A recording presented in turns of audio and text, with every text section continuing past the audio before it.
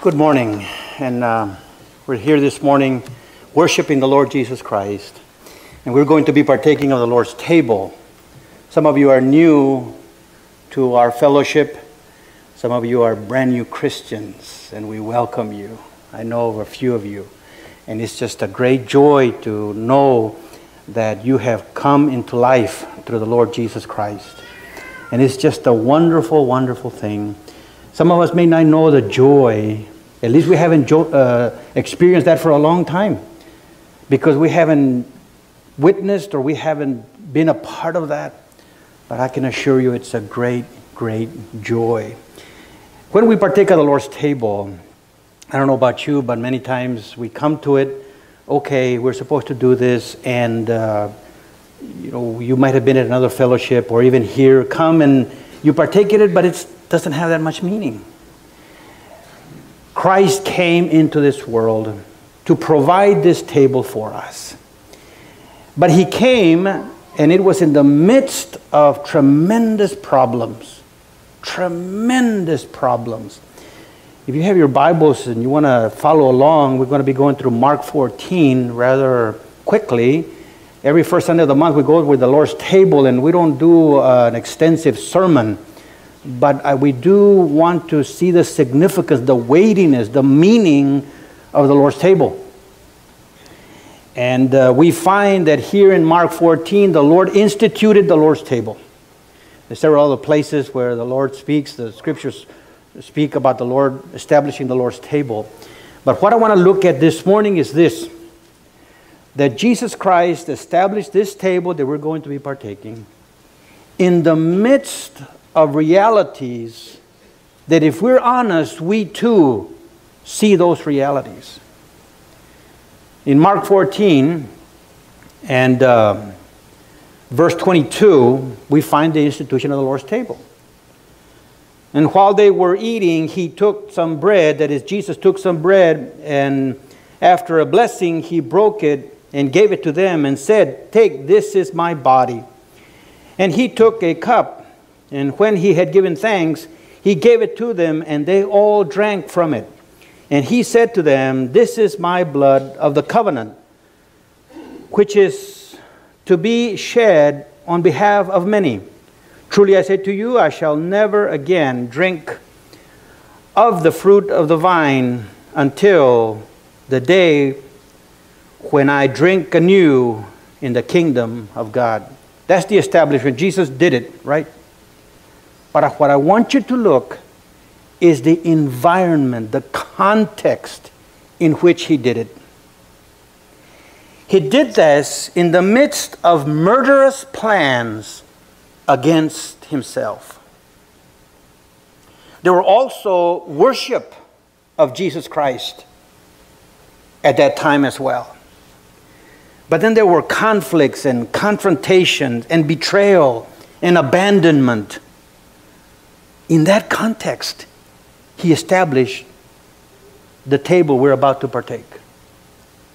So I'm going to read just through the passage, and I want you to see that context. And it's going to inform us about our own life. About our own life. See, when we partake of the Lord's table, it's not just a religious thing that we do. Jesus comes into our life, and our lives are full of problems. Wounds, betrayal, fears, rage, immorality, and so forth. So Jesus understands. Jesus understands. He's real, you see, about our lives. And so we begin in Mark chapter 14 and verse 1. Mark 14 and verse 1. Now the Passover and the unleavened bread was 2 days off, and the chief priests and the scribes were seeking how to seize him by stealth and kill him. For they were saying, "Not during the festival, lest there be a riot of the people." This is the context. This is a couple of days before he instituted this table. And Jesus knew, of course, that they were plotting to kill him. Okay, so he understands about murder and about people hating us. He understands that totally. And while, verse 3, and while he was in Bethany, at the house of Simon the leper, and reclining at table, there came a woman with an alabaster vial of very costly perfume of pure nard. And she broke the vial and poured it over his head. Very costly. It was about a year's worth of work, of labor. Think about that. Working a whole year to buy this bottle of perfume. Very, very expensive. And she broke it and poured it on Jesus. How would you like to worship the Lord Jesus Christ that way? A whole year's worth of work in one act of worship. Jesus knew he was being worshipped. He was wanting to, some wanted to kill him, and others were worshiping him. That was some of the context. And then we go on. Verse 4. But some were indignantly remarking to one another, why has this perfume been wasted? For the perfume might have been sold for 300 denarii and the money given to the poor. And they were scolding her. Imagine that. Somebody worshiping the Lord Jesus and then others scolding her. This is the context in which Jesus instituted the Lord's table. And then he had to confront him. Leave her alone. She's done something good to me. Jesus didn't reject that worship. He's God. He's God. And then he told them, well, let me read verse 6. But Jesus said, leave her alone. Why do you bother her? She has done a good deed to me. For the poor you always have with you. And whenever you wish, you can do them good. But you do not always have me. She has done what she could. She has anointed my body beforehand for the burial. What? What was the woman doing? The woman had gotten the point. Jesus had already said several times, I'm going to be killed. And I'm going to be rise from the dead. She had gotten the point. Wow. And she was worshiping the Lord Jesus. She's anointed me for my burial. Verse 9. And truly I say to you, whenever the gospel is preached to the whole world, that also which this woman has done shall be spoken of in memory of her. And Judas Iscariot, who was the one of the 12, went off to the chief priests in order to try him, betray him to them. And they were glad when they heard this and promised to give him money and began seeking how to betray him in an opportune time. This is the context in which Jesus is giving us this table. Betrayal. And misunderstood. So this table is not just some religious thing we do. Jesus comes into our realities of life. All of them. All of them. He also shows himself absolutely sovereign. Absolutely sovereign. For now we read in verse 12, and on the first day of the unleavened bread, when the Passover lamb was to be sacrificed, his disciples said to him, where do you want us to go and prepare for you to eat the Passover? Jesus says in verse 13, and he sent two of his disciples and said to them, go into the city and a man will meet you carrying a pitcher of water. Follow him. And wherever he enters, say to the owner of the house, the teacher says, where is my guest room in which I may eat the Passover with my disciples? He himself will show you a large upper room furnished. and ready, prepare for us there. He knew exactly what to do.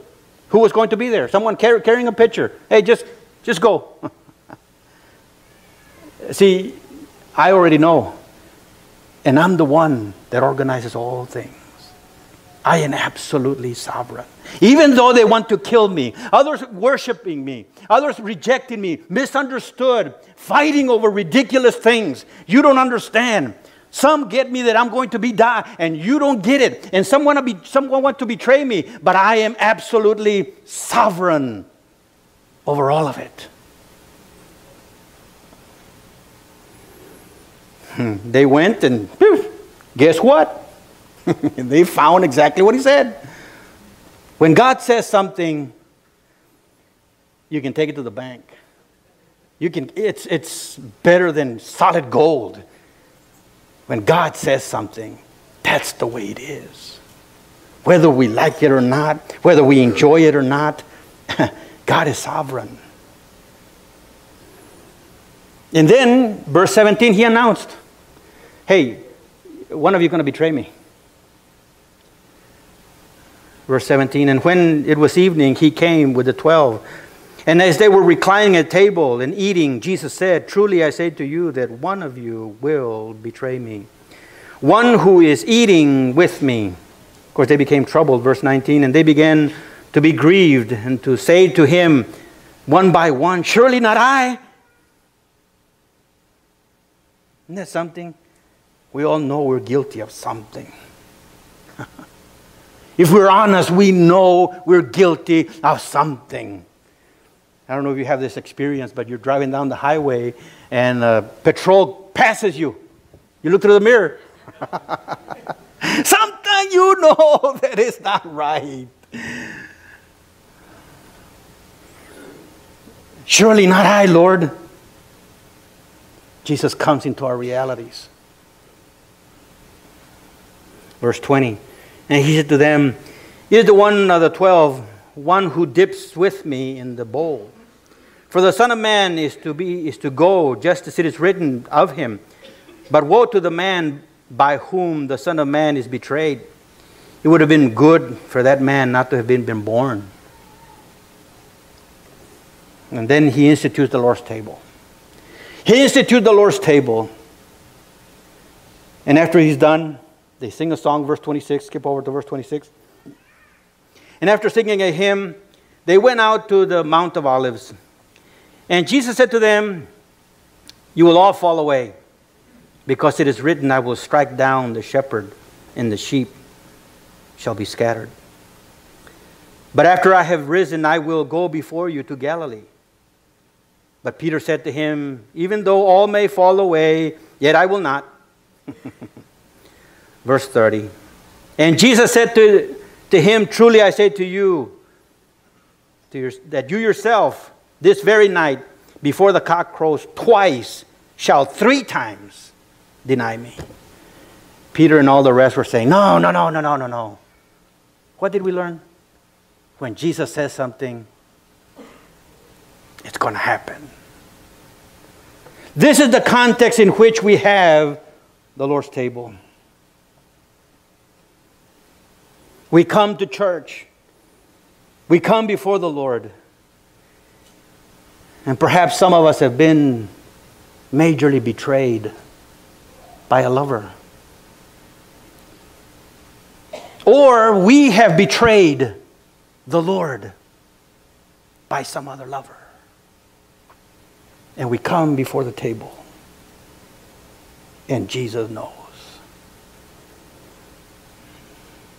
Maybe we have had illicit drinks of sex and drugs or alcohol or some other illicit thing. And the Lord Jesus knows. Or we have had a loved one taste illicit things, and we're wounded. And we come to the table. We may have experienced somebody else's damaging anger and rage against us. Or maybe someone else experienced the rage we have. the anger we have, and we have wounded them, and we come to the table. Maybe we have been falsely accused, or maybe we have falsely accused someone else. Maybe we have been neglected or rejected, or maybe we have neglected and rejected somebody else, and we come to the table.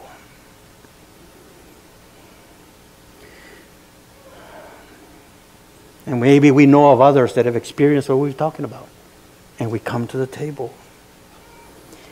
And we are powerless and helpless to fix or heal anything. Those deep wounds that we have, or that we have caused in someone else, we are powerless to fix, to heal.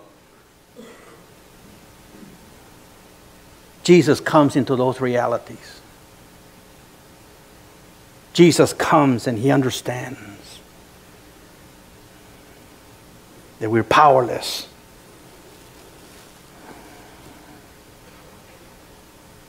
God has provided. In the midst of all those realities, God has provided. This is what this table is about.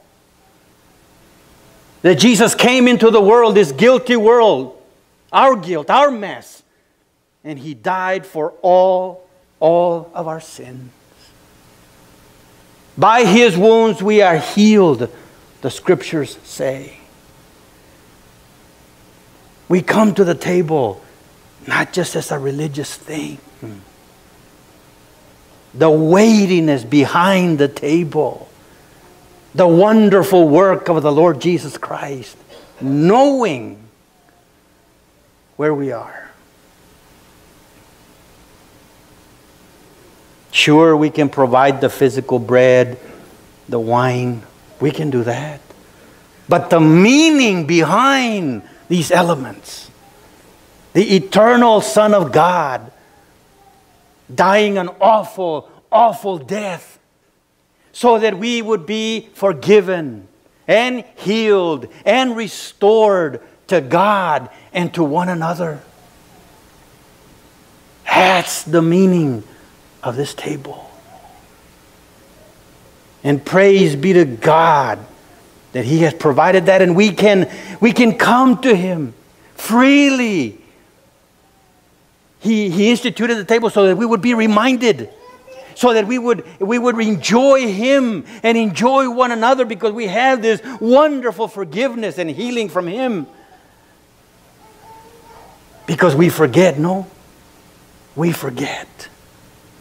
By the time we know it, we're scratching and clawing to protect ourselves, to make a name for ourselves, to make sure we're not forgotten, to make sure that life works right.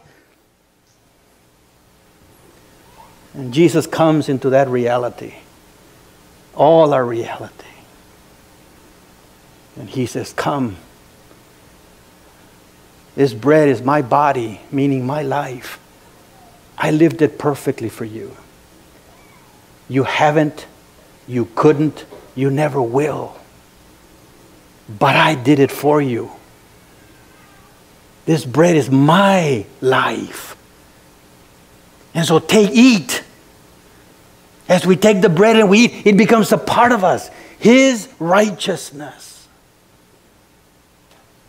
But before that could happen, He had to give up His life.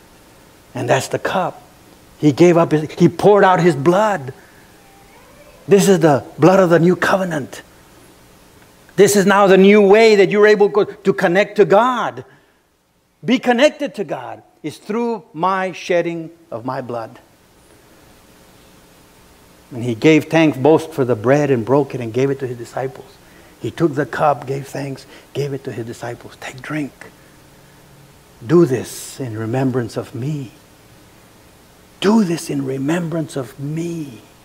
Do not forget, I come into all your reality. All your reality. And I take care of it. Will you trust me? Will you partake in faith that I've done this for you? And when we do, we are united to God. And we are united to one another. But it is a clear choice. Will you trust in Christ? Will you? I dare say that I would say probably everyone here, most everyone here, has trusted in the Lord Jesus Christ. But perhaps there's one of you that has not. Maybe you've heard the gospel, but you never have really. Maybe you've relied on your parents or your friends or, going to church. No, it's a personal decision that you make. It's between you and the Lord.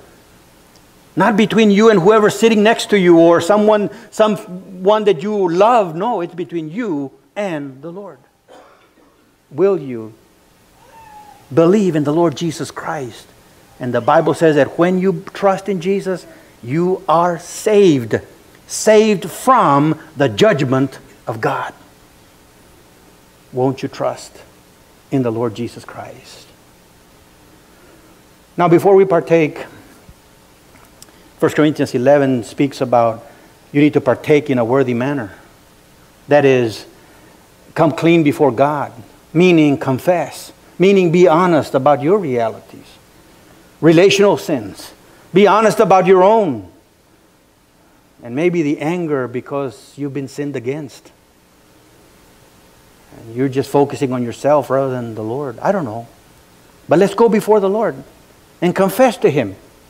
Confess to Him. And then we'll partake. Let's pray.